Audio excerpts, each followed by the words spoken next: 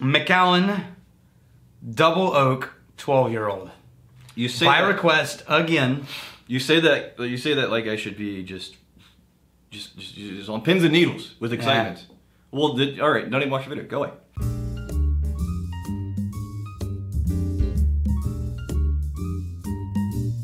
William Wall asked if we would try some more Macallans. Fine. All right. The things we do now, Macallan please you people does a really great job of branding and tasting events. Tremendous sacrifice here. Yeah. You can probably, if you live in a big city, you can find... my pelt. Wait, I'm trying to make it long so that you could...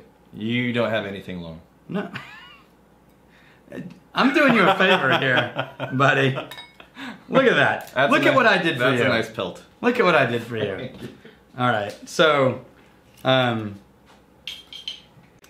Macallan M, it's hard to talk about Macallan, but this is a unique one. Why is it hard to talk about? Because everybody has talked about Macallan to death. No, here's the thing. There's nothing new to say. I don't care. I haven't heard anything that anybody said about this. Okay, so Macallan is just a classic Highland Speyside. I'm a clean slate. And I'm going to address, is it Triple Cap that said there's no such thing as Speyside? I mean, he didn't say that. Triple Cap. I'm misquoting him. You are. I'm going to help you out, Triple Cap. This guy, he's not looking out for your best interest. No, I'm really not. I got you. Triple Cap, repeat after me. The Speyside Highland distinction is iffy at best. Probably complete bullshit. He said BS, but I'm saltier than he is. Glenlivet and Glenfarclas are both Speysides, but really who the hell cares if they are a Highland or a Speyside? A lot of Speysides like Farclas say Highland on the label. But they are right in the middle of the Speyside. And keeping extra corks is a top tip, Daniel. Okay, everything he said I agree with. However, I would add to it that stereotypes, while often wrong in real life, exist for a reason. So they're based on something, but they're too widely applied. Yes. Okay. So, yes, he's right. The idea that Speyside is its own animal, and then there's like a Chinese wall, and then there's Highland, and they taste totally different. That's bullshit. Speyside is inside Highland the way that Texas is inside the U.S. We've talked about that. However, I think if you view it more as a color spectrum, then you're more accurate. So if red is our color, and blue is a totally different color, there's all these variances, and the Speyside exists in the category of reds and things around the reds. Now, on the edges of it, some of those reds get closer to a different color completely, but they're still in the family. You got orange, yellow, yeah, green, right? Yeah. And so if you view it, and there may be one that's pure red, and I would think that would be like Glenrothes or something like that, right? Just super trademark butterscotch Speyside. Now Macallan is really f***ing close. It's peatier than some, but it's pretty candy. This one is a lot more. Well, that's the Speyside trademark, which is caramel and butterscotch in the nose. Now I haven't ever tried this one, but I will tell you that Double Oak is what they did with Double Oak was they took. Well, it says Double Cask. Yeah, Double Cask. So, but they're both oak. So they took European oak, which is what they usually use, right? And then they bought some first fill American barrels. American oak barrels, filled it with their own sherry, then emptied it and put their whiskey in it, and then they mixed those together. Why do I so often hear sherry being used in the process? But traditionally it has the most nuanced effect on whiskey without overpowering it. Okay. That's why. Why do I so often hear about Macallan? Because there's a lot of Macallan. Some are like, you say that... They're amazing at branding. Well, you say the bottle in hushed tones. Yeah. Right? Because it's like, oh, so Macallan. rare and so expensive. Yeah. And then something like this. Honestly, I'm smelling this, and it feels very middle of the road. It is very middle of the nice, very nice. But it's the caramel and the butterscotch, and if I didn't see any labeling, I was like, oh, that's perfectly lovely Speyside. They became famous for two reasons. One, they have an amazing marketing department. Okay. Amazing. They do great community events. They do tastings everywhere. They're everywhere.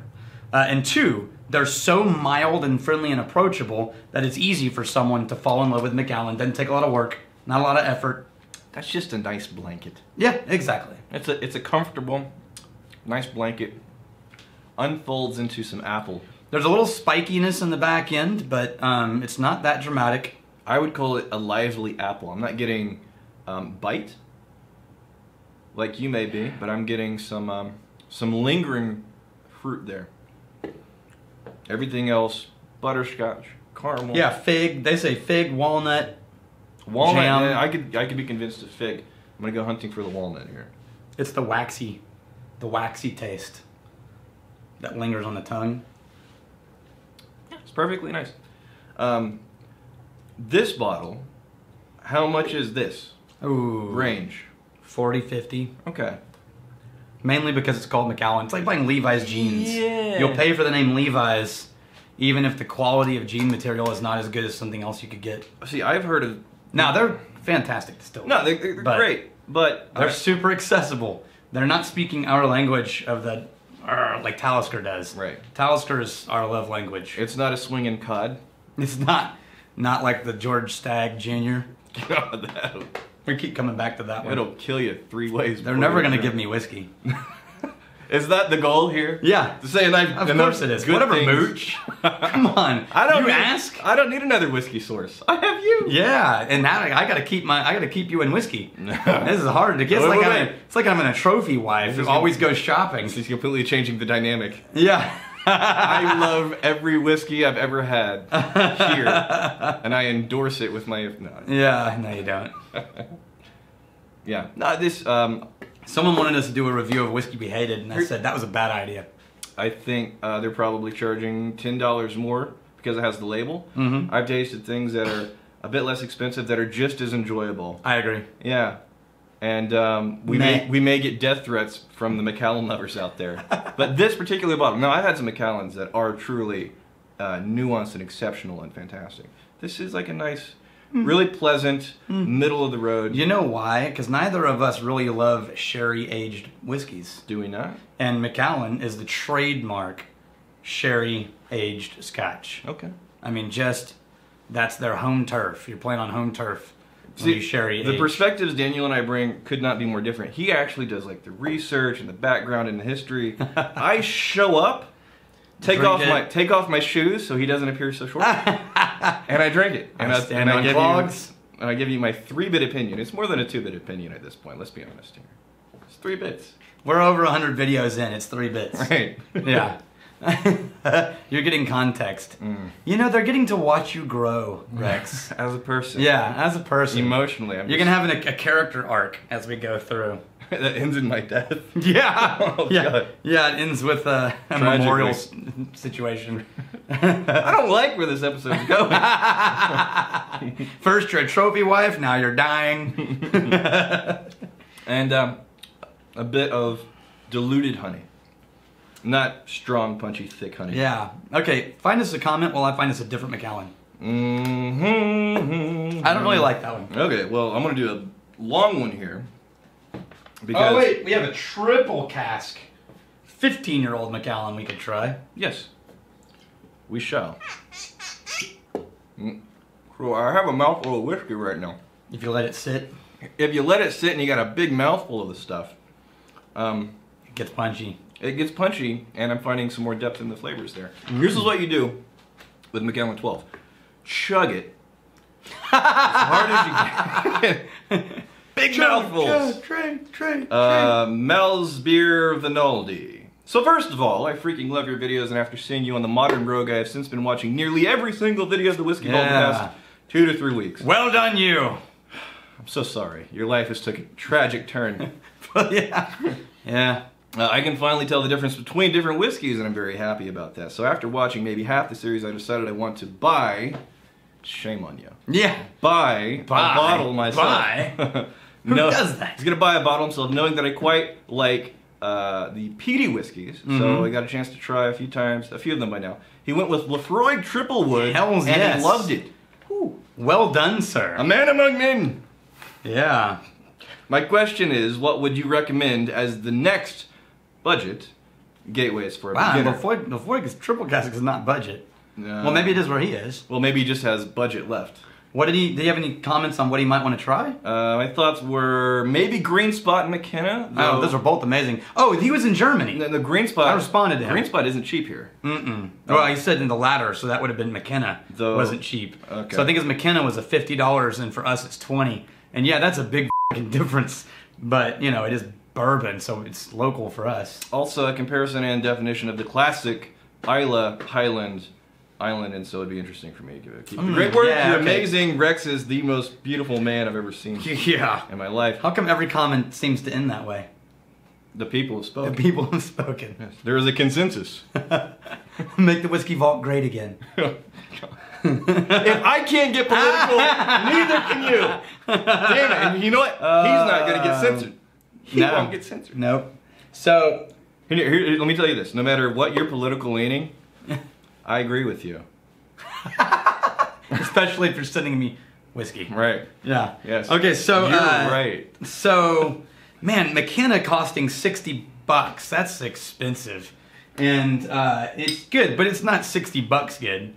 Now, what interests me is that he's looking for something, what is this, peaty? Is that right? Well, no, he liked peaty, but he's also looking for entries in other categories, Irish, bourbon, and so on, right? Yeah. So for Irish, man, just find a pot still. Find any pot still Irish whiskey. And make sure it says single pot still or pot still Irish whiskey. Usually on the back? Where is it? It's on the, it could be on the front, it could be, it could be, okay, so see, Redbreast says single pot still on the front. Yeah. It'll say it somewhere on the front label. That's just any pot still is a great classic Irish whiskey. Why are you recommending pot still? Because that is the traditional way that Irish whiskey was made for 100 years before they started adding grain whiskey into it and ended up with the Bargain Bushmills, the Bargain Kilbeggan, the Bargain Jameson, right? Things like that. So you get to taste like the original Irish whiskey styles. And then I would say with bourbon, man, I don't know, start with Bulleit.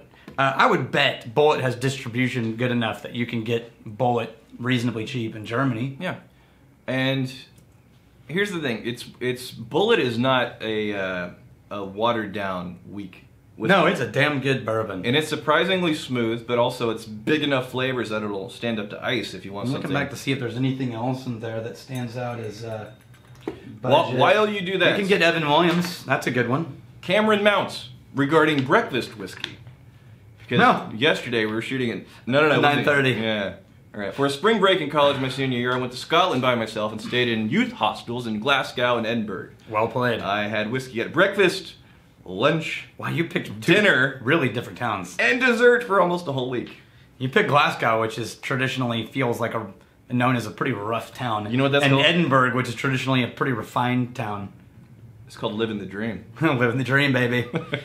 Whiskey all the time. Happy Christmas. It's like heaven, really. It's like heaven. Yeah, that's what they tell me, people that have been to heaven. And back. Yeah. That's what my book's going to be about. There and back again. Not your ventures with the dragon? No. I already wrote that book. Slaying orcs? Yeah, that's old news. So, what's his name wanted to know the obvious regions of like, hey, what's the most quintessential Highland? What's the most quintessential Isla? And the answer to that is there's no such thing, man. Well, I'm sorry. Well, but here's the thing, but can it be, and we don't have to do it for this episode, but quintessential, can it be narrowed down to like these 5 or 6? Yeah, well, if we pick 5 or 6, but any list we come up with is going to start a fight in the comments. Why is that a bad thing for you? No, it's not. I couldn't care less. You guys fight. All right, done. Yeah. So let's do it now. So Highland, Dalmore, Oban 14, Glenlivet, just because it's a classic, even though it's sort of in the space side. Yeah. So far, I'm very proud that I've recognized all these names, and I like all of them. Glenfiddich is great. Yeah. Let's just stick with those for now. Okay. Isla, I would say Lafroig, absolutely. Next, I would say Ardbeg. Yeah. And Lagavulin. Yeah. And there's only 8 distilleries, so we really could just drink all of them. Right. And there's no... Those are the quintessential islands. The quintessential islands are all 8 distilleries. And islands, every single island tastes different, so there's no such thing. Talisker tastes nothing like Arran, tastes nothing like Highland Park, which is an Orkney, or Scapa, which tastes nothing like Highland Park, even though they're right next to each other. And it tastes nothing like Jura, right? They're all totally different. So there's no easy out. So far, that actually was surprisingly helpful. I think our community is too, let's call it mature to fight over that. You know what's interesting? What I'm kind of excited about? Yeah. Over 100 videos, no real assholes in the comments yet. No, we got good people. Well done, you guys. Yeah.